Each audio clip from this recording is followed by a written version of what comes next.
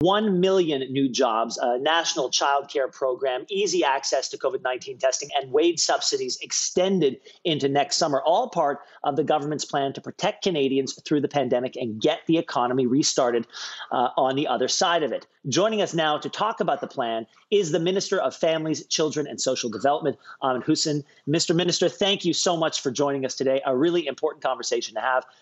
Look, many promises were made yesterday in the throne speech, but no budgets were attached. And your government did say this is no time for austerity, but is it not still important, Mr. Minister, for Canadians to know how much these plans are going to cost Canadians? Oh, of course, absolutely. And we will be providing a very thorough fiscal update in the fall of all these announcements. What I want to say is that yesterday the speech from the throne was about protecting Canadians from a pandemic that we're still dealing with, and also making sure that we have a very strong and resilient recovery, and enabling people to participate in the economy and succeed.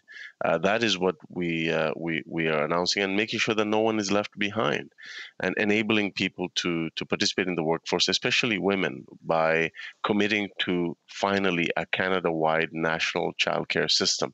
As you know, systems take time to build, but we're very, very confident that by learning from other international partners, as well as the province of Quebec that has an affordable childcare system, we can build on those foundations and the investments that we've made as a government to create thousands of affordable childcare spaces.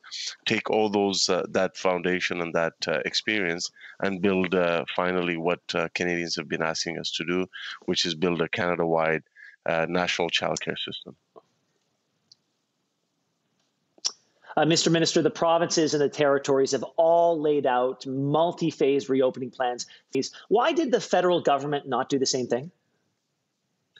We, of course, have been working very closely with provinces and territories. This has been a Team Canada approach right from the beginning. As you know, we had a safe restart agreement with provinces and territories in the amount of more than $19 billion to enable them to restart safely and have Canadians be more resilient as we recover from this pandemic.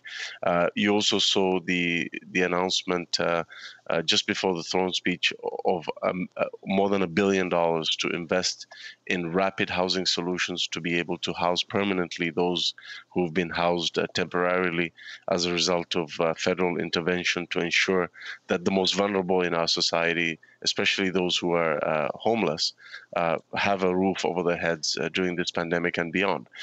We'll continue to have the backs of Canadians, whether it is by extending the Canada Emergency Wage Subsidy, by building a new and modern employment insurance program, making sure that we continue to invest as much as we can on vaccine development, on PPE, on testing.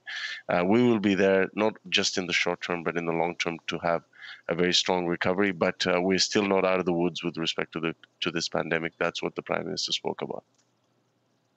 Minister Hussen, thank you for taking time and giving us the perspective of the government this morning. We appreciate it. Thank you for having me. Appreciate it.